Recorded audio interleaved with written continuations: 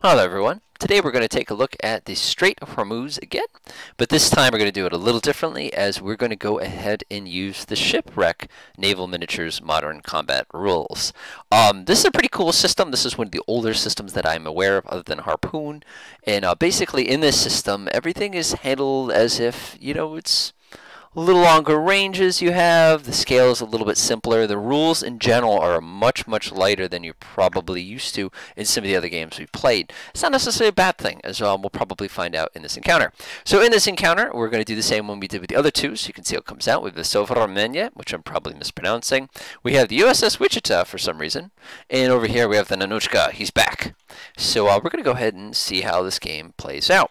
So taking a look at the shipwreck rules themselves, again, this is great because it's pretty lightweight as far as rules go. They also give you these awesome little kind of backup little, almost I like to call them character sheets slash kind of cheat sheets just to kind of help you out as far as keeping track of everything. And I find these great. I wish more games had these. This would be awesome. So anyway, first things first, we're going to go ahead and do all of our movements. Movement in this game is considered simultaneous. Now here's where it gets interesting. All movement is 3 inches unless you are in combat, in which case movement goes up to 5 inches unless you roll below a certain number, above a certain number. As you'll see, you can also declare any aircraft movement or deployment at this time. So the opponent, of course, way over here, he's going to move his 3 inches. 1 inch is a nautical mile, by the way, for those who keep track of scale. So he moves up. We're going to go ahead and move our 3 inches as well. Again, we can't move any faster or slower. It's kind of interesting how that works out. And we're also going to commit one of our helicopters to the air. This is also a good time, of course, to declare things like if I'm using radar active, which is usual. Our cruise ship has got its navigation radar going. We're also going to go ahead and borrowing these icons, by the way, from the other set, Naval Command, and we're going to say that our Kamov 25 has also got it. So now what we do is we go ahead and enter into the detection phase. So detection phase is kind of interesting. This is, again, a little different, but it's pretty neat. Basically, in this game, all ranges are broken down into specific bands. So in this case, if you take a look, a very short is considered up to 4 miles, a medium, long, etc. So medium range is up to 25 inches in our case. So we need to see if there's any other ships within 25 inches that we can detect actively. And in this case, there are not. However, if you are using an aircraft, you're allowed to detect up to long range, which is up to 85 inches. So checking at 85 inches comes way into Iran over here like this. So that's great. So we have a chance of detecting the Nanuchka right away. So let's go ahead and see what happens. So let's see what our modifiers are going to be. So we're detecting, is there an EW penalty on the Nanuchka? Let's take a look. He has 1 in EW, so there is a penalty. So now we're down to an 8 up, or an 8 down, I should say. 8 down, let's see here. We're making passive detection, so that 8 goes to a 4. Let's see, it was not detected, that goes to 3. Now, is there land within 4 miles? Oh, that's close. I'm going to say there isn't. So that's going to be a 4 or less required for our Kamov 25 to detect that other ship. And it detects it immediately. That never happens. When I was testing this game out a little earlier, it was literally, they were 10 feet away from each other before anybody actually was able to see anything. So this is already an interesting little twist. So now what we're going to do is we're going to use the Nanuchka's passive ability. Passive radar detection is considered 1 range band bigger. So if you're doing a surface radar detection, that would be at 85 inches or less. If you're looking for an air radar, that would be at, what range is that? Very long, which is between 85 and 150 miles. So he now gets a shot to try to passively detect both the Kamov 25, which we could have moved, but we're leaving him right there for now, or the USS Wichita. So let's go ahead and see what happens. Our Wichita, by the way, I think has an EW of 1. So let's see what this looks like. So starting with a 9, let's go ahead. Nope. Attempting to detect snow. So that becomes an 8. Let's see here. No. 8. No. 8 minus 4 is 4. No damage. Becomes a 3. So, yeah, it's a 3 also for him to detect that ship passively. 8. No good. How about the helicopter? The helicopter in this particular case will start here. It doesn't know EW. Let's see here. It's -4, so it's going to be 5. -1, it's going to be a 4 or less to detect the Kamov. Bingo, Kamov detected. So in this case, again, borrowing the counters from Naval Command here because they're so convenient to use, the radar was passively detected. So that means the Kamov has been detected by the Nanuchka passively. So since enemies have been spotted, we can now change our speed up to the 5 inches, which actually has a really, really cool little rule to it. Taking a look, whoa, sorry about that. Scooting down here, moving very optional rule. You can actually go ahead and see if it's 9 and 8. I actually like that rule. So we're going to go ahead to the next turn. Nobody's declaring any attacks at this time. I'm going to say the order of engagement, the rules of engagement are that the Russians cannot attack unless they've been attacked first. So this guy, of course, only is aware of the helicopter. So he's not going to be able to attack either one of these ships yet. So we'll kind of have to see how that plays out. So now we go around to the next turn. This is considered a maneuver. This will be a 15-minute. So we're going to go ahead and say we're going to move flank speed. I like this rule. So we need to roll a 9 or less to go flank, which case we make it. So it's going to be 5 inches. There's no rules for turning or anything like that in this game. So we keep things a little bit simpler. Excuse me for moving my little helicopter here. He can move out to about short range here. So I'm going to put him right here. Good. So this guy's also detected the enemy, which means he's going to come ahead and move 5 inches forward. Now we go to the detection phase. So the only thing that he hasn't detected yet is the Wichita, which is way down here. So he's going to try to do that now. So we're going to go ahead and take a look again. So it's going to be a 9. Remember, passive detection. 9 goes to an 8, goes to a 4, goes to a 3. So we need a 3 or less to get a passive lock on the Wichita. We get a 4, so no good this turn also. So then we're just going to proceed to another turn. This is another 15 minutes later. Meanwhile, our little helicopter is just going to scoot over here. We're going to go ahead. We need an 8 or higher to keep it flank speed. We get a 5, so we're able to keep flank speed going, even though I don't think that particular ship can go that speed. We're going to ignore that. Meanwhile, these guys are also going to speed up to flank speed. He needs an 8 or better. He gets a 2. He's going to kind of set himself up in that classic little kind of right turn here. And he's going to move right about right there. Okay, so that's the end of that turn. So now another 15 minutes has gone by. And we're going to go ahead and check our detection.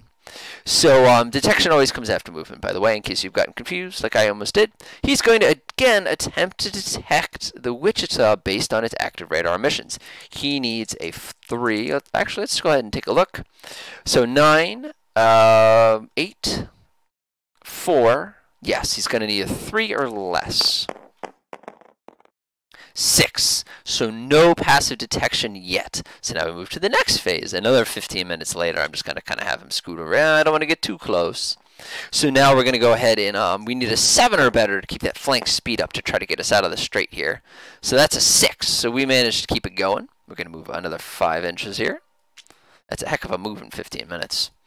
He also needs a 6 to keep his sprint up. He gets a 1, no problem. Going to be a little loosey-goosey here, but you have the idea. Now he's going to again attempt to detect that passive radar on the Wichita. He needs a 3 or less. 1. Okay, things just got interesting. He is now detected, which means we can now do a combat phase. Whoa, whoa, what's that mean? A combat turn. If you have a regular movement turn, there's no shooting or anything. You have your detection turn. This basically loops around. A combat turn sequence, all of a sudden everything changes. Now airplanes can move, things can attack, missiles can be launched, and it basically keeps going around and around and around until people decide that the combat turn's over. So in this particular case, it would be normally simultaneous, which is, some people find that a little, again, that's kind of interesting how that plays. But that's, you know, it definitely makes things pretty straightforward. It also kind of keeps things honest, as you'll see. So anyway, the Nanuchka is going to attack the target just spotted, the Wichita, using a passive lock. So let's see what we have for weapons down here. Go ahead and open this up. We have a triple SSN-9, 2 of those. So we have 6 of these Siren missiles that we can put to use here. And we're going to attack with all 6 of them. So to do that attack, I'm actually just going to grab a dice. I'm going to change its color to this bright red, and I'm going to say that they got to this point right here. Now, the Wichita's got no chaff or anything like that, but the Sovremenye has the ability to try to intercept. The interesting thing is, if you look at the character card, this is the ship card, it actually does have a phalanx system. It also has a Rim 7 and stuff like that, but we're going to ignore that and pretend that maybe he forgot to buy ammunition that week. So coming back here, this guy gets a shot at trying to block 6 incoming missiles from the Nanuchka over here. The thing with the missiles, though, is when they're launched, they are only going to be traveling one of these range bands basically per moment. So now, if you remember, this guy did not have his active radar on. So these missiles get launched. This guy will immediately, he's allowed to detect these active missiles as they're en route each time they move to a different range band. Now, this is a little difficult because your 9 to detect the missiles is actually significantly less, because now it's -1 to an 8. Scrolling down here as well, you're also going to be down to a 7 to try to detect those incoming missiles. If he doesn't detect these incoming missiles, there's no way that he's going to get his active radar online. So this is really critical that he detects that missile on the way in, which he does. So he's going to quickly call the Sovremenye and say, "Get your radar online, we're in trouble." But his radar doesn't come online until these missiles move to the next range band, which would put them at the, let's see, medium range here. Is that medium? Checking the range is between 25 miles. It was actually launched at long range, so it moved to medium range. Okay, so these would be at the medium range bracket, which would be 12 nautical miles away. And now we can go ahead and start attacking them. So had the radar not spotted the missiles, they could have moved to short and then very short and then gone ahead and done its attack. But luckily, because things actually worked out the way that they did, these missiles got spotted and they're able to be engaged at the medium range. Speaking of medium range, what is the range on the Sovremenye class? Let's see what we have here. We have an SAN-7. We have 3 of those, and we have another 3 there. They're all in the correct arc. Let's see, they're short-range weapons. Uh-oh.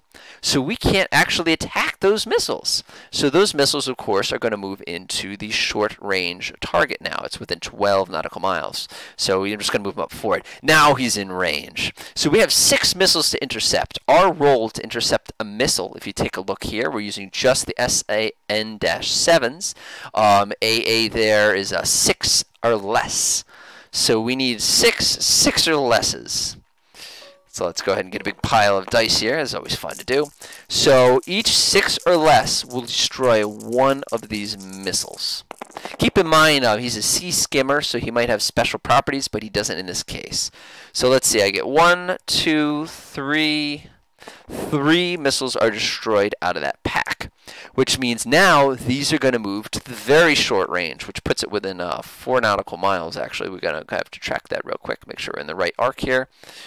4 nautical miles, got to be about there. And now he's in the very short range bracket, so the missiles are somewhere in here. So we get to attack them again. This is the advantage to getting that early detection, by the way. So we're going to go ahead and check that again. So we get our 6 dice against the 3. Pretty sure we're going to be successful here. So we have 1, 2 missiles get shot down. So that's very problematic. This guy, by the way, has just dropped 12 missiles on this. So we now need to hopefully engage him with some of our other very short-range equipment. And that includes the 2 130s, and that also includes our CWIS system. So we're going to use the 130s first. It's a 4 or less. I only get 2. So we need a 4 or less. Yes, okay. So the missile got shot down by the 130mm cannon and does not hit the Wichita. Whew, that was close. So, of course, these guys are all sitting there clapping and everything like that. And now we end that first combat turn. But it's not over yet. Now we're going to go ahead and place missiles down on the table. This time, the Sovremenye is going to return the favor. So let's see what we have here. We have SSN-22 missiles. They're surface skimmers. They're heavy ordnance. They are deadly. So we're going to go ahead and fire. We'll go ahead and grab another red missile. How many of those do we actually get here? We get quads, so we're going to launch 8. Forget ammunition. Ammunition's expensive. All right, so we're going to go ahead and launch 8. We don't know what we're attack with. So it's going to move in. So he has no way, since his radar is off, to know that he's about to get ambushed by these weapons. So he doesn't actually spot them until they move into the very short range bracket, which puts them right here. So that would mean he only gets one turn to try to attack them. If his radar was active, he might have detected them sooner, but in this particular case, he's in a world of hurt to try to block that incoming attack. So what does he have here? He has an SAN4. We get one of those. And we also get the 57 millimeter. So it's a 2 less for the 57, a 5 less for the AA. Keep in mind, some weapons are not good at engaging sea skimmers. These are, so we're good to go. So we get 1 dice for the missile launcher. We get 1 dice for the 57 millimeter. The missile launcher, let me look at it one more time, needs a 5 or less. It gets a 9, so it misses. So he needs a 2 or less for the 57 millimeter. He gets a 4. So that means 8 missiles are going to smack into the Nanuchka. Ouch. That's going to hurt. So how do you do damage? Damage is actually really cool. So what we do is we take a look at what kind of weapon that was that we just fired. It is considered a heavy. So that means what we're going to do is we're going to take 1 dice for each of the missiles that hit him. And then we're going to roll against this really convenient little chart they give you at the bottom here. Let me go ahead and zoom in so you can actually see it. And we take a look at what he is. So this is the number we have to roll underneath to do something. So in this case, if we roll any 8 or less, we destroy him outright. If we do a 9 or less, he's crippled. At 10 or less, he gets heavy damage. So unless I don't think this is not going to not end well not. So we just need something that's a, oh, there we go. Yeah. So this guy explodes. I mean, I can't do it, but you imagine a gigantic splash like that as, 8 gigantic anti-ship missiles snap him in too. And that also means that these guys get to kind of creep cruising right on out of the strait. So that's kind of how Shipwreck is played. Submarines and aircraft are handled a little differently, but we're going to leave that out for now because it tends to slow things down a little bit, but might be worth looking at another day. Enjoy!